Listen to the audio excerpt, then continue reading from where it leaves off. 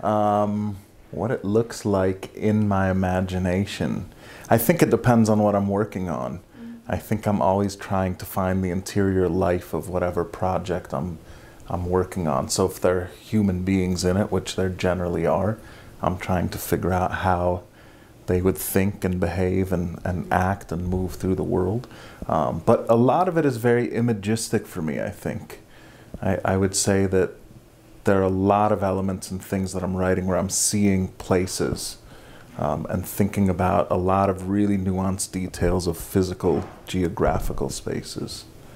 Right? So perhaps the interior of my imagination is a little quieter and a little more like the natural world than a heavily populated space.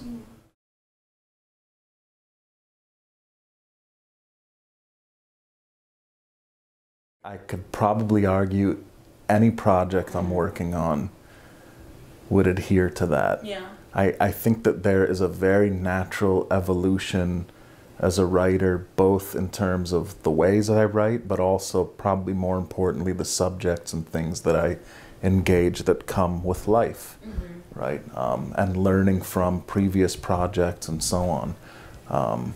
So I think I always feel like I tend to think in projects, so I'm often not just writing individual poems. I begin that way, but very quickly I'm usually thinking of a larger scope of a book and so on. And I think that naturally comes as a thing that is an extension of my life at the moment, right? So I think there's a very organic evolution with that. So I don't know that I could ever, like, I would never write the first book I wrote right now. That would make absolutely no sense.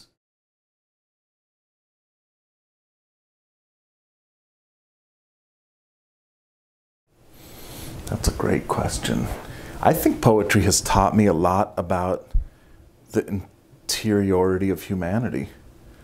I think I've learned a lot about people through not just poetry, but reading literature in general, that I think is reflected with real human engagement and a lived experience. I don't think it's just on the page, but I think it does something to illuminate the way that we pay attention to one another, the way that we listen to people, the way that we interact with each other. I think poetry has been hugely instructive in my life and in that kind of an engagement, right? So that it's certainly made me a better teacher, I would hope, a better partner and father and all of these things in terms of really, you know, one of the things that poetry does, I think, is slows us down and makes us pay attention and really kind of engage in certain details. And I think a lot of work that I gravitate towards pays attention to very small, detailed things. So I tend to then model that in my own kind of engagement with people and with life in general.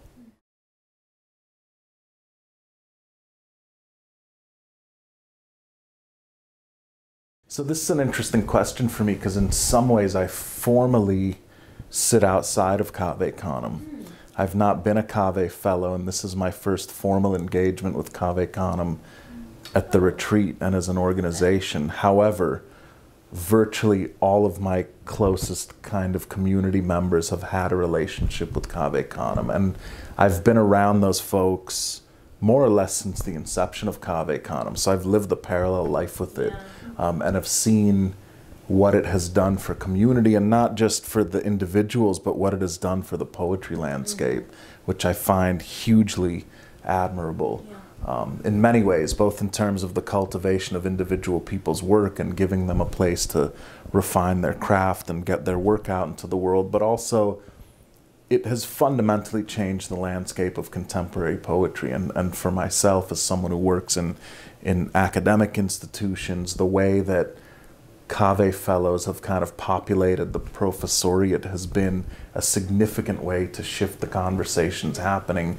not just in the literary world outside of academia, but within academia as well, right? So it's one of those beautiful things that I think came out of a necessary impulse and a desire to do something that felt like the right thing to do, but it has taken on this incredible life of its own that I don't know anybody would have imagined.